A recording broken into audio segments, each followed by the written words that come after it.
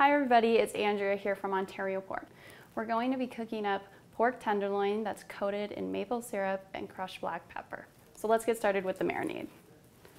So what I have here is a little bit of canola oil, about 1 tablespoon, 2 tablespoons of maple syrup, and right here is 2 tablespoons of Dijon mustard, but you can also use grainy as well.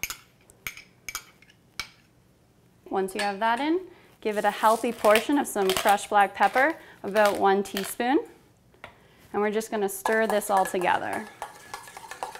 Once it's mixed up, your marinade is done. It's just that simple.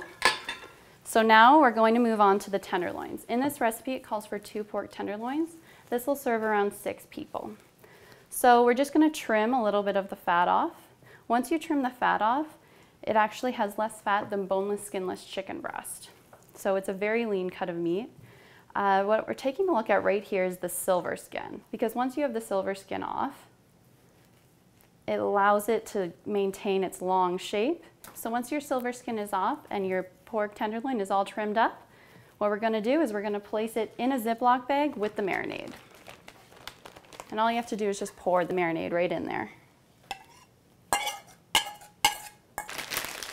Once all of your tenderloin is covered, you want to put it in the fridge for at least 4 hours and up to 24. After that, you'll be ready to bake.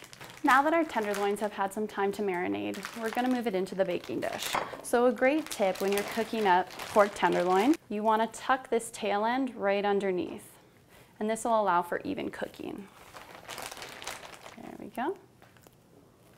So once you have your pork tenderloin in your baking dish, you want to bake it at 400 degrees for 20 to 25 minutes, or until you've reached an internal temperature of 155 degrees Fahrenheit on the inside. So now we've taken our pork tenderloin out of the oven, and when we took it out, it registered at 155 degrees Fahrenheit. So we've tempted it now, and that means that it should come up to the internal temperature of 160 degrees Fahrenheit or 71 degrees Celsius. And now what I'm going to do is I'm going to take our delicious pork tenderloin out and I'm going to start carving it.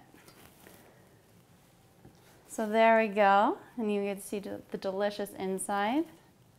And there you have it. You have delicious pork tenderloin that's been marinated in maple as well as peppercorns.